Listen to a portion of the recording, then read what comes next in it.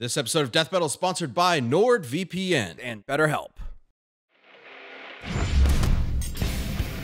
Frieza, the Dread Emperor from Dragon Ball. And Megatron, the Decepticon commander from Transformers. When these two dictators collide, the cosmos will tremble. He's Wiz and I'm Boomstick. And it's our job to analyze their weapons, armor, and skills to find out who would win a death battle.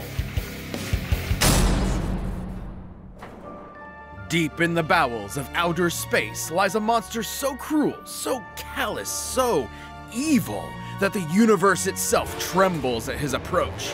Behold, the mighty Lord Frieza. Oh, he's adorable with the horns and that floppy tail and the...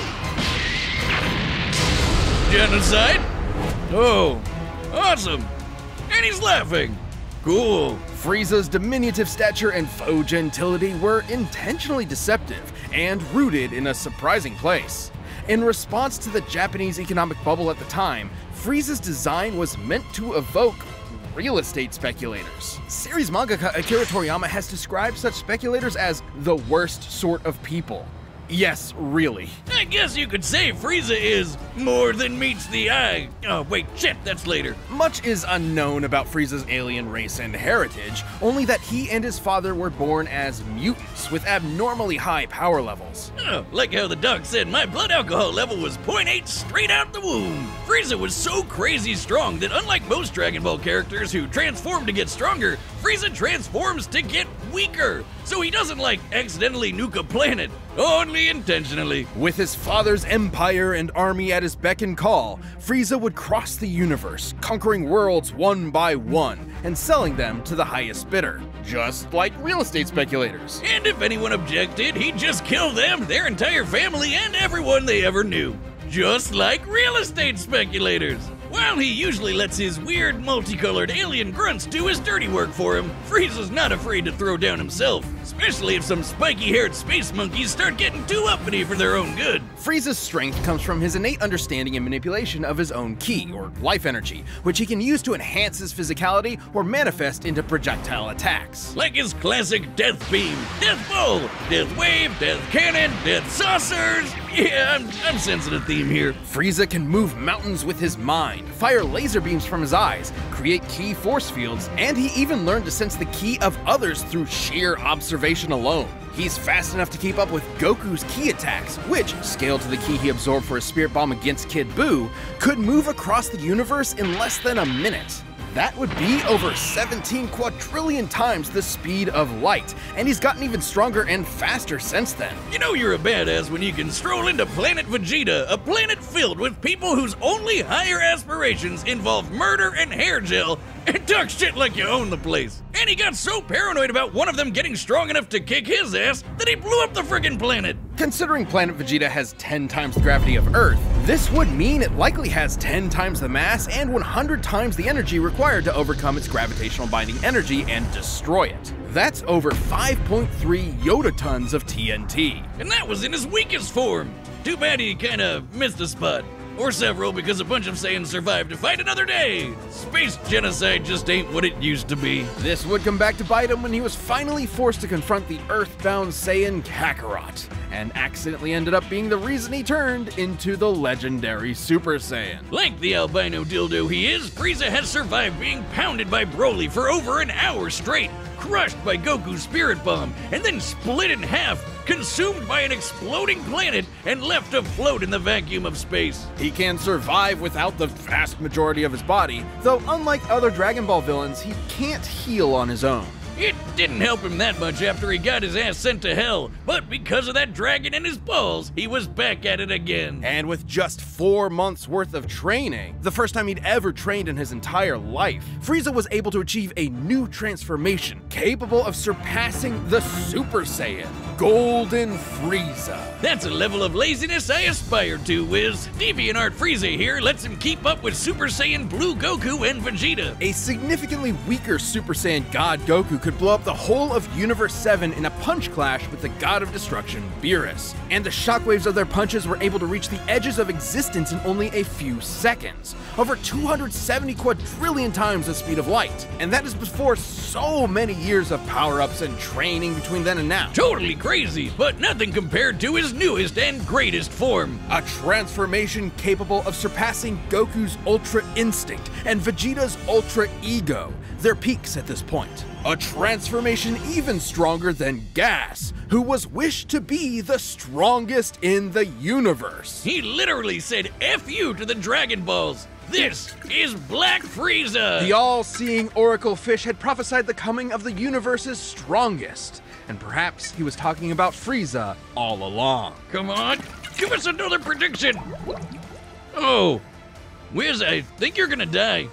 No, for some godforsaken reason, he didn't use his newfound power to kill those pesky Saiyans. They were right there, you moron! In fact, he once committed the archvillain's greatest sin and teamed up with them to save their universe and beat Jiren, a being comparable to the gods of destruction. Because no one's allowed to destroy the universe but him. And that's a promise he means to keep. This almighty emperor will continue to rule the universe with an iron grip and a heart of ice. This episode of Death Battle is sponsored by NordVPN. It's no secret that Wi-Fi networks, especially free public ones, can be compromised by criminals to get access to, spy on, or even alter your data. For example, you want to surf the web at your local cafe, but the network you sign into happens to be a fake one set up to harvest any sensitive data you enter. The solution? Encrypt your online traffic with NordVPN at all times to keep their naughty fingers out of it. NordVPN is easy to use. You can connect with one click or enable auto-connect for zero-click protection. It's got 5,800 servers in 60 countries and has been confirmed by speed tests to be the fastest VPN out there. Since NordVPN encrypts all traffic, your internet service provider can't slow down your streaming speed. NordVPN is on every major platform: Windows, Android, iOS, macOS, and Linux. And users can get a huge discount with the purchase of a 2-month plan with 4 months free. Try it risk-free with a 30-day money-back guarantee. Thanks to NordVPN for sponsoring our show. You either die a hero, or you live long enough to see yourself become the villain. Or you live even longer and become an 80s toy commercial. This is Megatron. In Cybertron's ancient past, the planet was ruled by the Functionist religious order, which decreed a Transformer's natural-born alternate mode determined their role and status in society rather than letting them choose for themselves. Born into this repressive caste system, Megatron of Tarn dreamed of something more. So this giant Hasbro toy robot, only $5.99 at your nearest Rite Aid, wrote a manifesto on peaceful dissent that got popular with the oppressed Cybertronian working class. So much so, in fact, that the Senate tried to have him assassinated.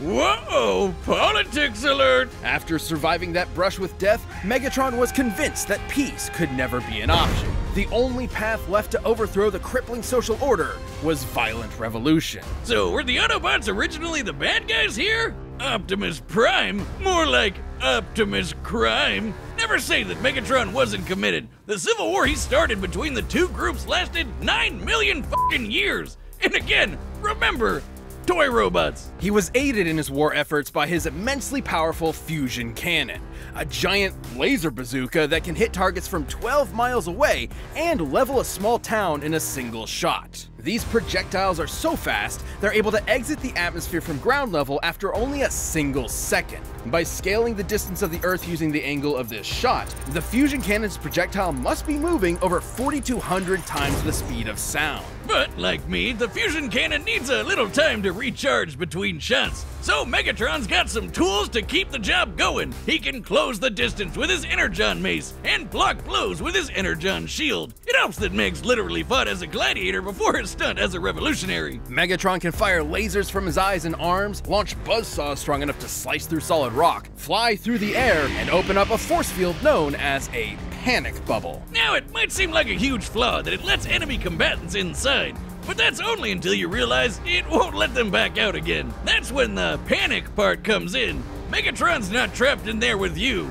you're trapped in there with him. Megatron's Cybertronian body is strong enough to match the Autobot leader Optimus Prime, who can toss around oil tankers weighing hundreds of thousands of tons. And Megatron's metallic hide was tough enough to survive an explosion so massive it launched the entire planet of Cybertron through space. By taking a look at Cybertron's mass and how fast it was sent flying to get its overall kinetic energy, Megatron must have survived a blast equal to nearly 4.5 nenatons of TNT, enough to annihilate a small star. He can even keep up with Decepticons like Starscream, who can fly across the galaxy from Earth to Cybertron at hundreds of thousands of times the speed of light. And he wouldn't be a Transformer without being able to transform into various vehicles. A tank, a stealth bomber jet, and a gun! Just a gun. Walter B-38, in fact. I'm sorry, Wiz. I know he's this tragic revolutionary corrupted by the cycle of violence or whatever, but that is the funniest shit I have ever seen. What does he have, like his Deceptive buddies point him at people and fire? Sometimes. He can fire himself too. Oh my god. That looks even sillier. You may be laughing, but Megatron is no joke.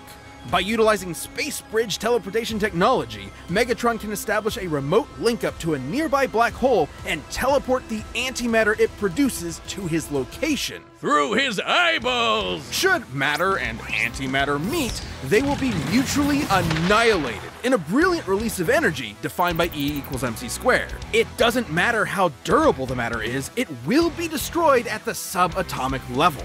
As Megatron's war for control of Cybertron dragged on, all of his highfalutin ideals started to fall to the wayside. In essence, there used to be a point to the war. Now, war was the point. His only goal left was to rule Cybertron with a literal iron fist. That's where Megatron's greatest weapon came into play, his mind. The dude is a strategic and tactical genius who's always thinking 10 steps ahead. He's fought powerful Transformers like Grimlock, Predaking, and the Decepticon, a being with the power of an entire evil universe behind it. He and Optimus have even fought Nova Prime and Regenesis Shockwave, both of whom could utilize the energy of that same universe. Megatron once sealed himself inside an Omniglobe and commanded 1,000 real-life battles at once, funneling every iota of relevant information into his brain at the same time. The sheer deluge of data would be incomprehensible for anyone without that supercomputer brain. But all that robot ass-kicking ended up as a draw, and the only true loser was Cybertron. With the planet in ruins and its civilization extinguished, the Cybertronian Golden Age was long over. And the vanguard of its destruction was Megatron, who's now a crusty Saturday morning cartoon villain with a voice that sounds like he smokes 40 packs a day and a hate boner for his boneheaded second in command, Starscream. After countless millennia of a humiliating stalemate with his Boy Scout rival, Megatron's brilliant mind finally turned inward.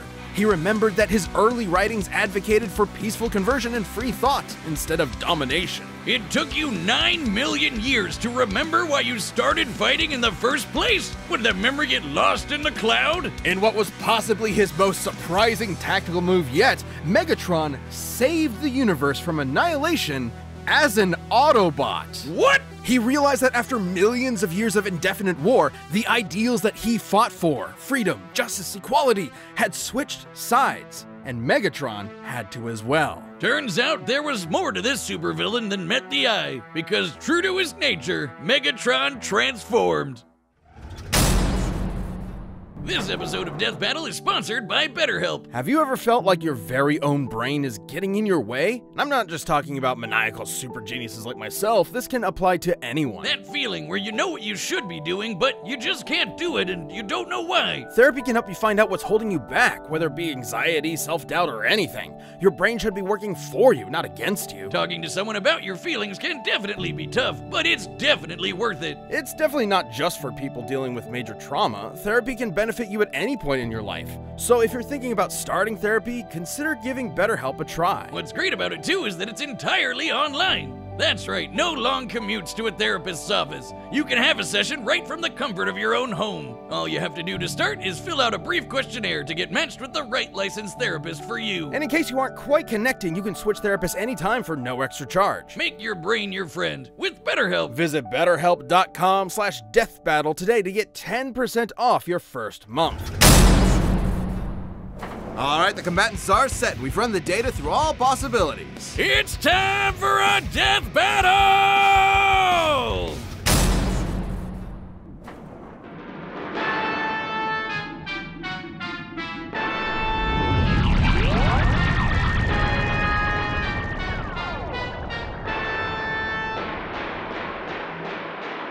Greetings, noble warrior of planet Cyber whatever. I, Lord Frieza, claim this world as my own. Cheer for me or face annihilation. I have fought for my planet for eons. I would rather see it turn to ash than reside in your filthy hands, organic scum! I love it when they monologue back.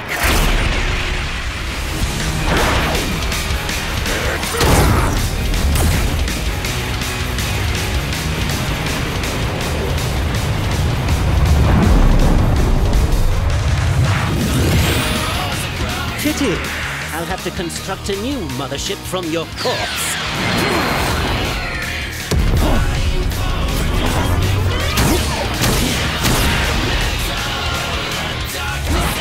What's wrong?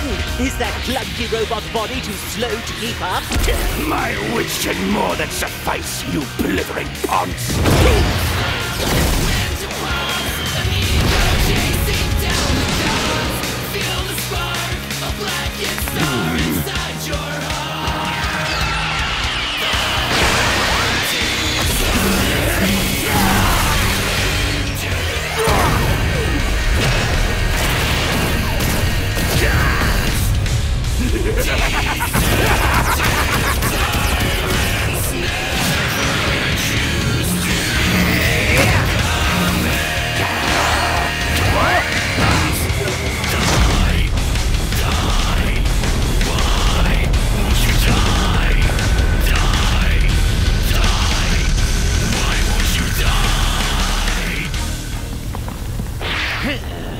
Where did he go?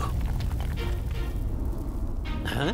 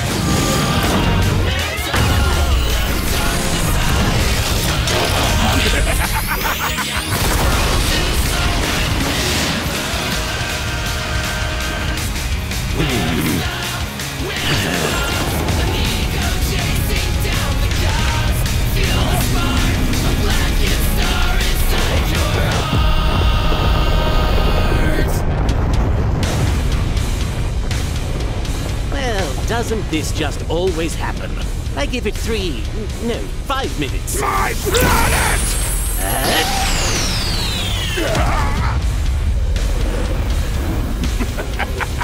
Behold the mighty Lord Frieza, ruler of a dying planet.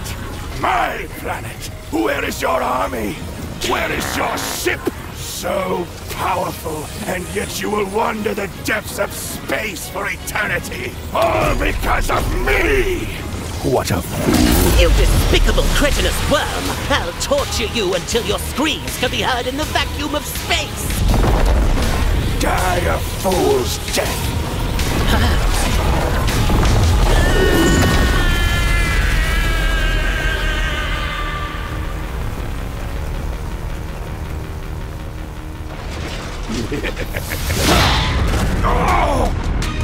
You will die by my hand! You fool!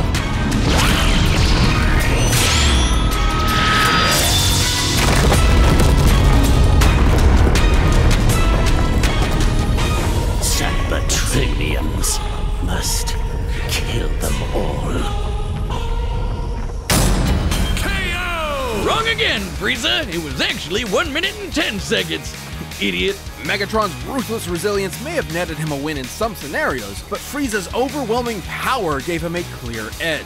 Megatron's ace in the hole was his antimatter, which would have annihilated Frieza's ass no matter how tough it was. And that was a real possibility. Megatron is a master tactician and manipulator with millions of years of combat experience. Frieza, on the other hand, has always relied on his raw power and intimidation to win fights. When things don't go his way, he has a tendency to freak out. However, Frieza has survived getting most of his body obliterated and kept going. Which meant the antimatter wasn't a surefire win. It would have to completely cover Frieza's whole body before he could react. And Frieza was way too fast for that. While Megatron scaled to characters who could cross galaxies, Frieza has kept up with Goku, who should be at least trillions of times faster. And on his smaller size and key force fields, Frieza had more than enough ways to avoid, defend, or survive the antimatter. So Megatron's only option was power. While Megatron has survived planet-busting explosions and even fought with a being that had the energy of a universe behind it,